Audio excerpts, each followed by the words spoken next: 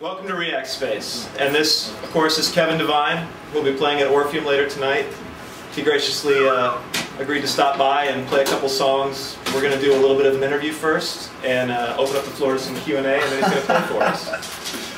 Yeah, you don't know what you... The Q&A is exciting. It's like you're on the college lecture circuit right. at this point. Right. Well, and I have just as interesting things to say as the college lecture circuit. Now you, when Miracle of '86 was first coming up, it was coming during a time when it seemed like a lot of quote-unquote indie music was becoming sort of homogenized, and a lot of the bands that were gaining popularity kind of all sounded the same, and you guys really broke from that. You took influence from different places. Was that a conscious thing, or did you guys just have a better record collection? Well, that's cool that you think that, because I'm sure that there's a lot of people that didn't think. Like in New York, I mean, the response to our band was always very... The hipster people never really liked Miracle of '86 and thought it was kind of... We got dismissed in some circles for being part of exactly what you're probably saying we thought we broke from, you know? Right.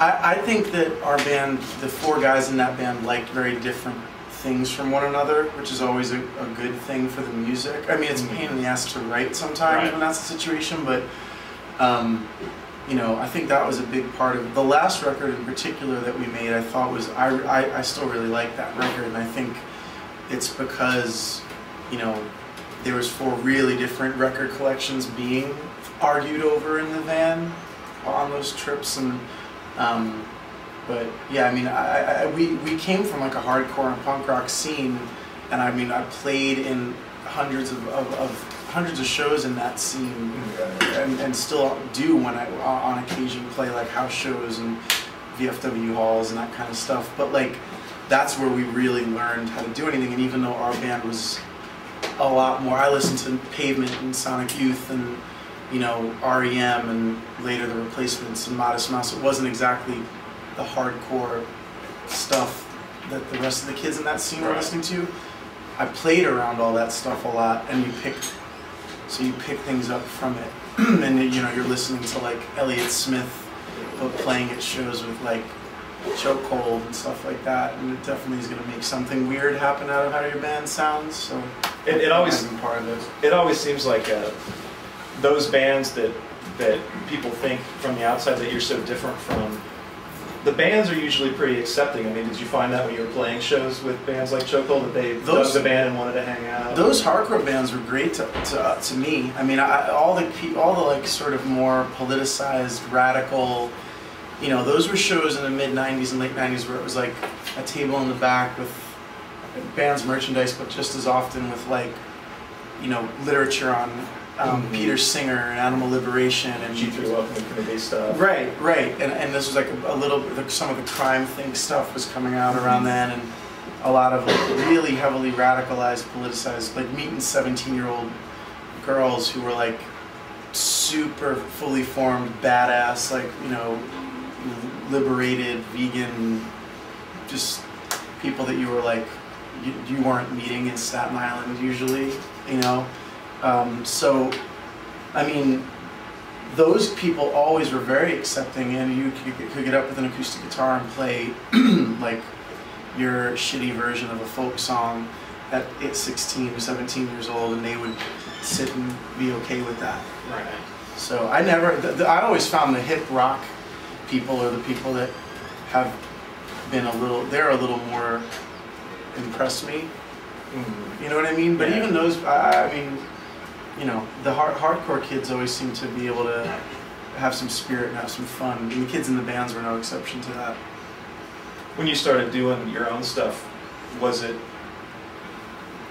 there stuff in Miracle of '86 that you weren't getting? Were you going away from something, or you think you were moving more towards something? Well, I feel like I wrote a lot of stuff from Miracle of '86 that the guys in Miracle of '86, understandably to some extent, one dude was really like kind of dogmatic about acoustic guitars. He thought it was like lame to ever play acoustic guitar. Right. And I was like, well, that's limiting, you know, like that's a whole instrument. Pianos weren't allowed either. But like, do you play piano? Not in any way that I can like make up melodies and tinker, but no, definitely not Never like do a it piano live. player. No. But I can hear things, but I can't. It's all by ear.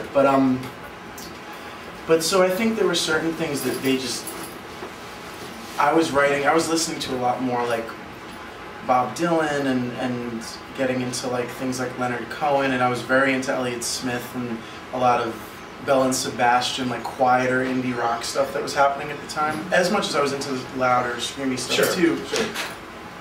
So, but as I was writing, it seemed like I was writing 20 songs a year, and 16 of them would be quieter, and 4 of them would be screamy.